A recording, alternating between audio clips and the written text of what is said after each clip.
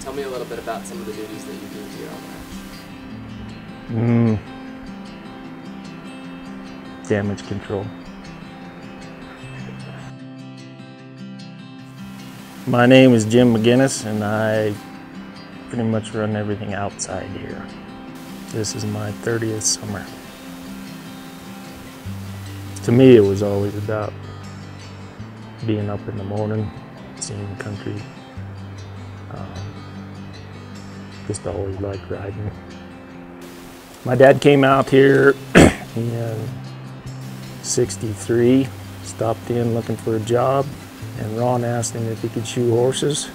He said he could, so he had a job. She came out and was peanut butter mother here, kid Wrangler, for a year or two, and then they got married.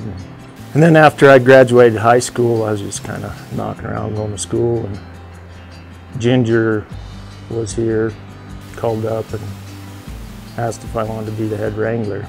I always thought about coming back and working up here, and I went down south looking around some of the country and came back and been here ever since.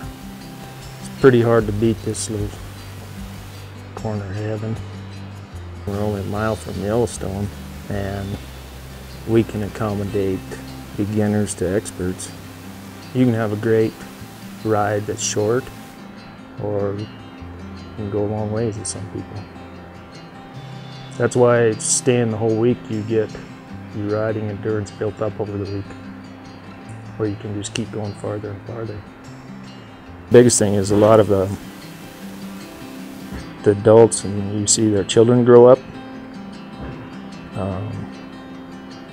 start coming here with their kids. That's pretty neat to see. The rest of us, we're just getting older. I've got some great kids horses. These kids will trot and they'll lope. It powers them.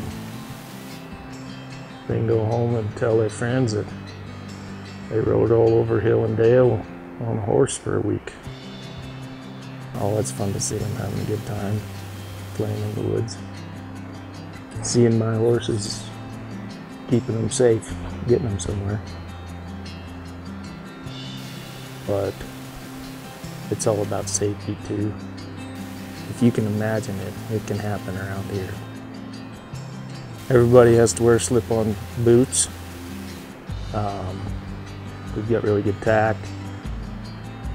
They need to wear a string in their hat if they're going to wear a hat.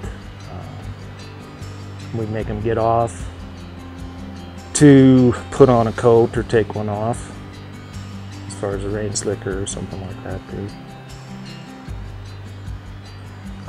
We always ride in single file, and we won't have a ride bigger than 9 people, not counting the guides. You know, we're getting close to 100 years, and it's quite similar to what it has always been. There's a lot of history here. A lot of people have come through here. A lot of characters. A lot of good horses have been through this place. Guest-wise, employees.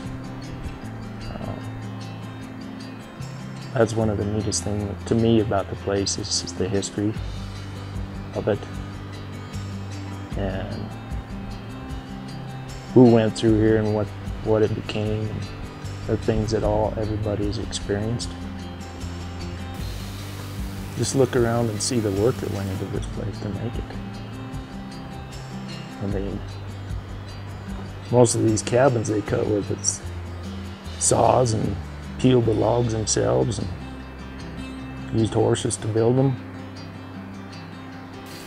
It's probably as close to people can get to being somewhat of their heritage, what this country was built on and how it was made. To me, that's important.